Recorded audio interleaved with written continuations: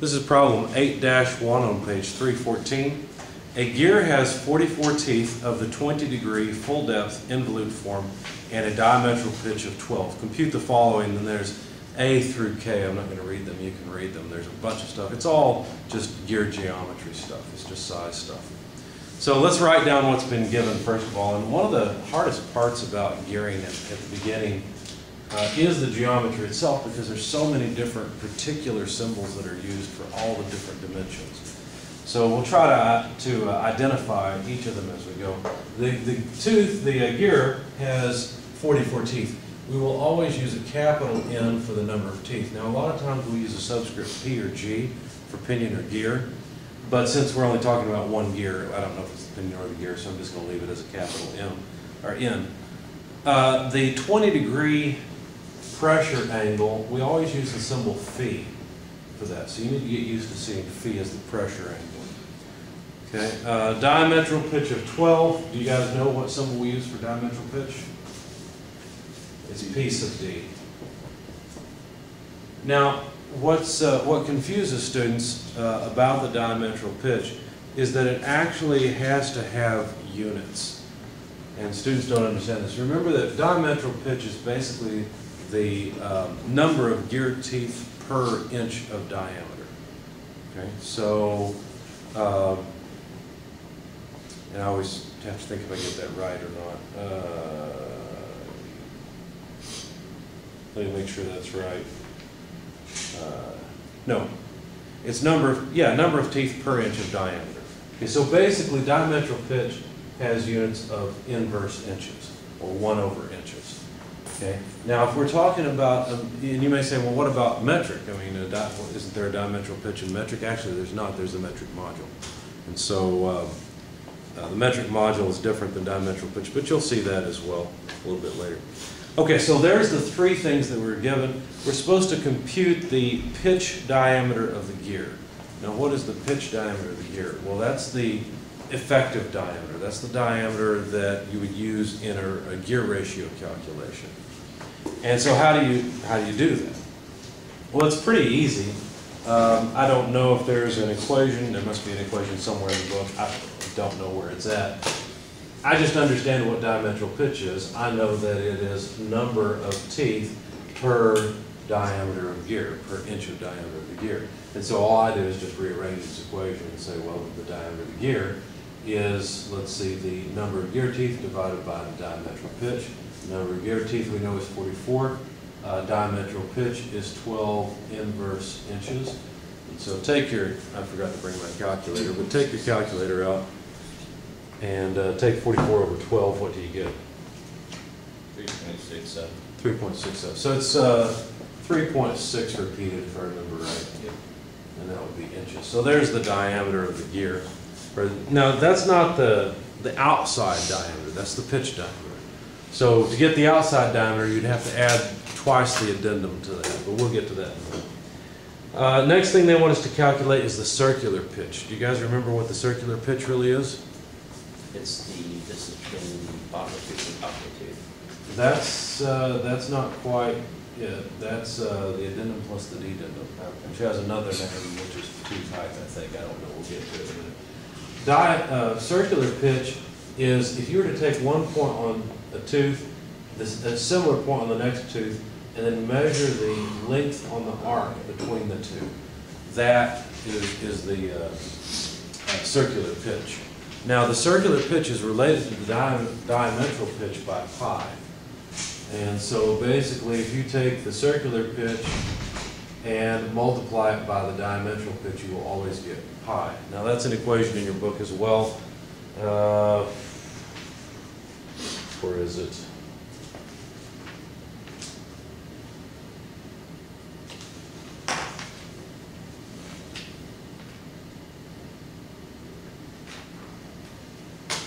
I don't see it right off. You can see it from just the definition of circular pitch.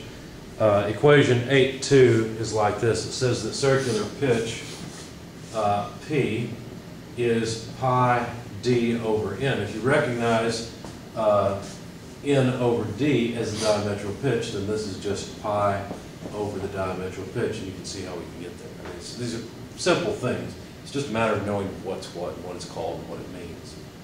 Okay, so if we want the circular pitch, we could either go through the equation I just showed you, or equivalently, calculate the circular pitch from the diametral pitch. I'm going to calculate it from the diametral pitch because that's what was given. So this will be pi divided by 12 inverse inches. And when you take that ratio, you should get 0.2618 or so. Yep. Make sense? Okay, now most of this is pretty easy stuff. It's not difficult. This is just a matter of knowing what it is you're given and where's the equation to plug it into to get what you need. The equivalent module. Now this is something that is important. This is one of those pages or tables or whatever that you'll want to mark. Go to page 282 and look at table 8-4. This table has a conversion from metric to English gears. The equivalent diametral pitch is where it's the diametral pitch you'd have to have the exact same gear tooth size as the metric gear tooth. But the closest one is listed as the third column. Now what they asked us to find was the equivalent module. Now, you could look at this table and try to use it, but they don't really have an equivalent module. They have an equivalent diametral pitch. They're asking us to go the other way. So how would we do that? Well, basically it's just a conversion. Look over at page 281, equation 8-4, and you'll see that the metric module is sort of like the inverse of diametral pitch. It's the diameter divided by the number of teeth rather than the number of teeth divided by diameter. So it's kind of like the inverse. So really all we need to do is use a conversion factor. Now go over again to page 282 and look down below that table, that conversion table, and you'll notice there's a heading that says relation between P sub D, the diametral pitch, and M, the metric module. It's a very straightforward relationship. It says a metric module is 1 over the diametral pitch. Now, that's not really a surprise, given that the metric module is defined in terms of diameter of gear over number of teeth. But you have to use a conversion factor, since really the units here of the diametral pitch is 12 inverse inches. I should have written down what I'm doing here. 1 over diametral pitch. So this is 1 over 12 inverse inches. Now what we have to do to actually get it in metric units, which is of course what we would want, is to convert the inches. So the units of this term are inches, so there's 25.4 millimeters per inch, and that takes care of the inch units. So basically you take 25.4, divide it by 12, and that will give you the equivalent metric module. Now when you do that, or when I did it, I came up with 2.117 millimeters.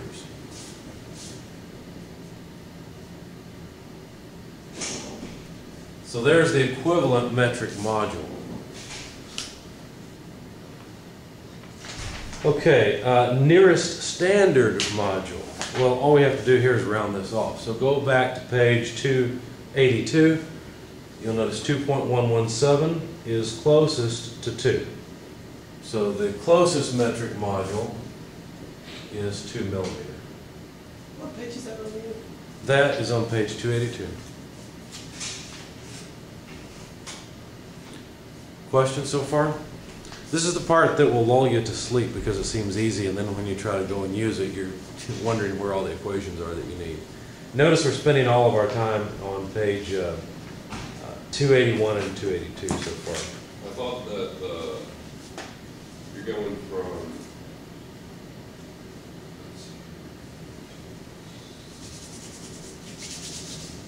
So, you get 2 millimeter because of the closest standard module? Correct. Yeah, 2 millimeters is the closest. Notice that something like 2.5 or 2.4 is not a standard metric module. Maybe there's 2.2. It's either 2 or 2.5, and that's the range we're between. This was closest to 2. Okay. I thought that You're going off, you got the two from the very right. No, from the very left column, because the very left column is the metric module. Okay. Good question. Anything else? Okay. The nearest standard module, we just did that. The addendum. Okay, so now we get into some equations that are pretty straightforward. Go back to page 280. And see the heading in the table that says gear tooth features. Page 280. Okay, gear tooth features. It's about halfway down in the chart. Notice the first item beneath gear tooth features is the addendum A. And there's an equation here to help us out. Over on the formulas it says US full depth involute system, coarse pitch, diametral pitch less than 20, or fine pitch, diametral pitch greater than or equal to 20. Well, it doesn't matter which one we have, the equation is still the same. A is just 1 over the diametral pitch. Now, what is the addendum physically? Well, if you look at the tooth form of an involute tooth,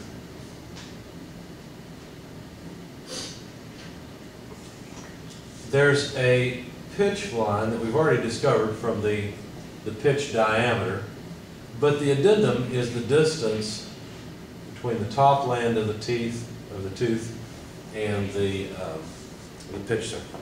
That's what the addendum is physically. Okay, so if you calculate the addendum, it's pretty straightforward. The addendum A is 1 over the diametral pitch, so that's 1/12. And so that comes out to 0.0833 inches. Notice I'm beginning to drop the inverse inches. It's just understood, everyone just knows that diametral pitch is measured in inverse inches. Now, me being rusty, I have to go back and think about it every now and then, but I knew it was either inches or inverse inches, and it's inverse inches. Okay, so there's the distance. It's 83 thousandths or so from the pitch circle to the top of that tooth. The dedendum. Well, not surprisingly, the next item in that chart is the dedendum. And the dedendum, that one does depend on whether you've got a coarse pitch tooth or a fine pitch tooth. In our case, the diametral pitch is 12. And since that is less than 20, that means we have coarse pitch. And so the proper dedendum for this, B, is 1.25 over the diametral pitch. So B is 1.25 over diametral pitch, so that's 1.25 over 12. And the result, let's see, is 0.1042 inches. Okay? Now physically, what is the dedendum? Well, the dedendum is the distance from that pitch circle, basically, down to the root of the tooth. And I have trouble remembering this. I have trouble because I know there's some clearance at the bottom, so I never remember if the dedendum is from the pitch circle down to the root, or if it's down to that clearance, the top of the clearance. And that's why it's handy to be able to go back and look at the figure like the one on page 278. Figure 8-8 shows you what all this stuff is, so you don't have to memorize it as well. But anyway, so there's our dedendum. The dedendum is in fact all the way down to the bottom, or the root of the tooth, so there it is.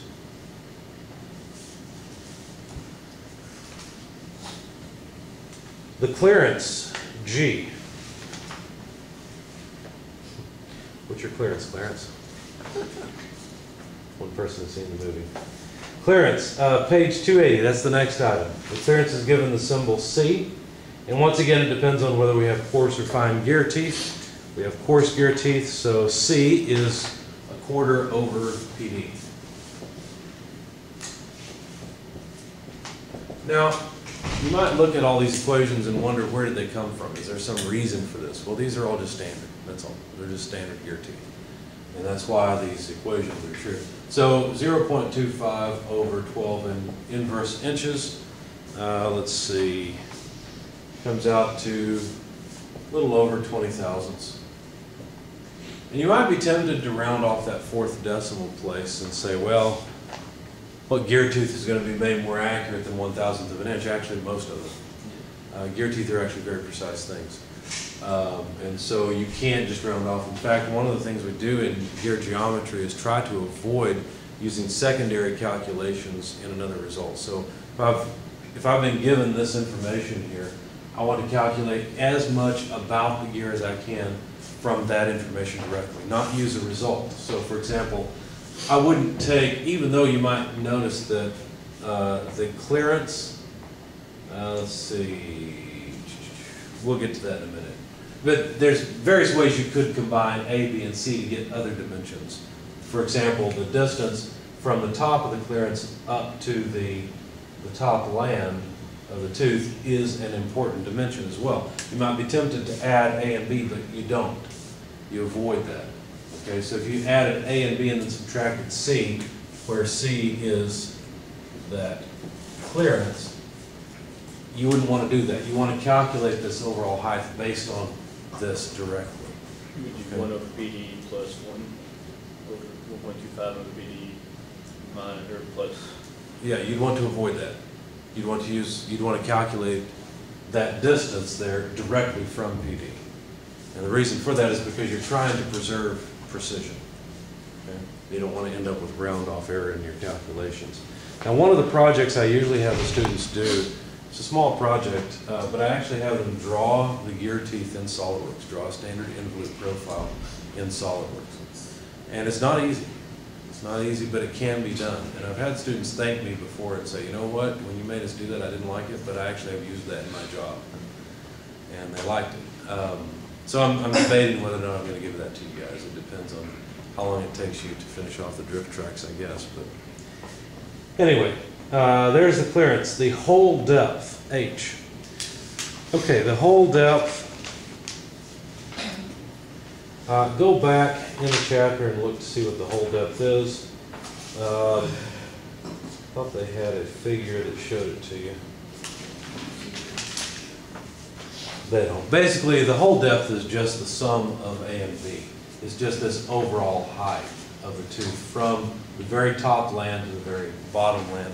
And I have trouble remembering whether it's HT or HK. So fortunately, I wrote it here in my notes. It's HT. It's the height of the tooth. Now you can look at that and say, well, it's A plus B. That's true.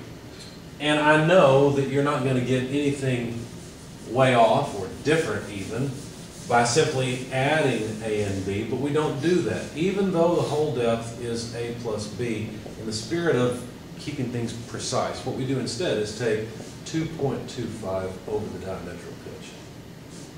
See? So we add these numbers, since these are exact, and then divide by the diametral pitch. Basically, just added two fractions. Okay? I know it looks like we're splitting hairs, and it's not terribly important, but in a gear, you are splitting hairs. It is precise. So anyway, so 2.25 over 12 inverse. And there's other places where this will be important. Here, of course, it doesn't matter, but I'm trying to get you used to the principle of the thing. So this is 0.16 repeating inches. I'm sorry. Let's try that again. How about 0.1875 inches? There we go. Okay, the working depth is HK. Now the working depth, see, the idea of this clearance in here is that the mating tooth will never get down into that area, or at least it will never engage down in that area. And so the working depth of the tooth is really from here up to here. And so that is given another symbol that I've already drawn the dimension, but that's given the symbol HK. And HK is different than HT. HK is really the dimension I mentioned a second ago, A plus B less C. Okay, so once again, we're not going to take A plus B less C. If you notice, C, I've erased it, but C was 0.25 over the diametral pitch. If we were to take A plus B, we get 2.25 less C, it would be just 2. Another way of saying this is that this is simply 2A, but again, we will not just take A and multiply it by 2. Instead, what we'll do is take 2 over the diametral pitch, which is the same thing, but one step. So 2 over 12 inverse inches. And you come out with a working depth of, that's the next line, 0.16 repeating inches. Okay. Questions so far? Okay, the tooth thickness, item J. The tooth thickness, let's find the equation for it because that'll be, oh good, they've got it in the table as well. Go to page 280 again. Obviously table 8-1 is one that you'll want to mark. Tooth thickness, there's a general formula here that says the tooth thickness is the circular pitch over 2. Okay, do you see that? Now, if you use the circular pitch over 2, I would probably dock you a couple of points on an exam. That's not fair, it's right there in the book. The reason is because, once again, we try to do things more precisely. So, if you go over one column, you'll notice this can be computed based on pi over 2 times the diametral pitch in the denominator. Since diametral pitch is what was given, I would expect you to use this one.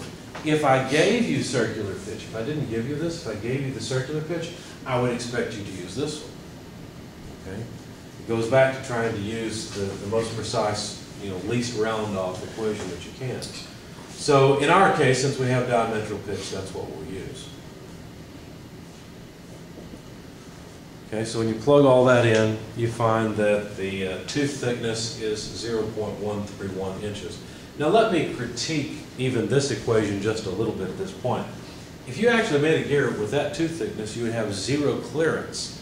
And so actually some backlash is recommended. And there is a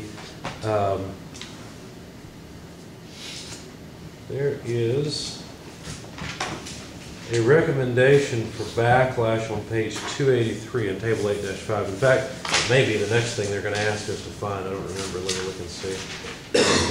No, they want the outside diameter, but we're going to go and find the backlash as well while we're right here.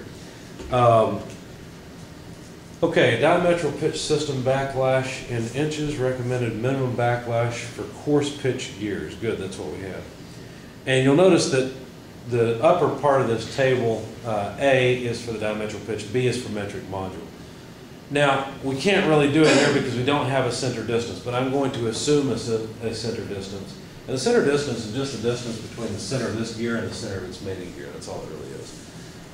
We don't have that. Tell you what, let's go ahead and finish off the problem because the next thing they ask us to find is the outside diameter. And I think we found, didn't we find the diameter?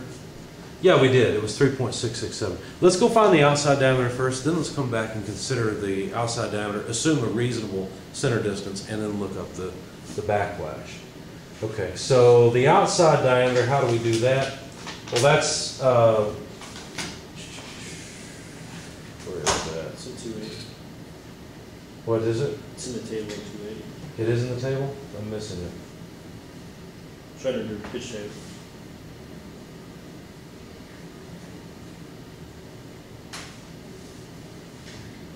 Ah, thank you. So I had to go up above gear tooth features. Okay, so diameter is pitch diameter, outside diameter, root diameter. Diameter of the outside is number of teeth plus 2 divided by the diametral pitch. So the outside diameter, let's take care of that quickly. Read this stuff. I want to keep these for just a minute. So the outside diameter is the number of teeth plus 2 divided by the diametral pitch. So number of teeth is 44 plus 2 is 46 divided by 12 inverse inches, and we'll get 3.833 inches for the outside diameter. Okay, now notice that the outside diameter, I could have computed it by taking that diameter that I computed originally, which was 3.667 inches, and adding 2 times the addendum, because really this diameter is the diameter to the pitch circle. And if I had added the addendum on one side and the addendum on the other side, I should have the same thing. But once again, we want everything to be as precise as possible. That's why I use this equation instead. But grab your calculators just for fun, and let's see if you get the same thing. So 2 times 0.0833 plus 3.667, what do you get? 3.83336, but I used 3.67. I got 3.836, yep. Okay, so see how using this one I get a slightly more precise result. Just take the 6 off the end, you'll be right.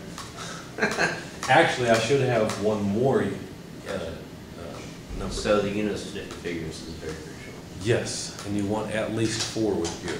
Okay. Okay, now let's go back and consider backlash. The center distance will depend on the number of teeth in both gears or the diameters of both gears.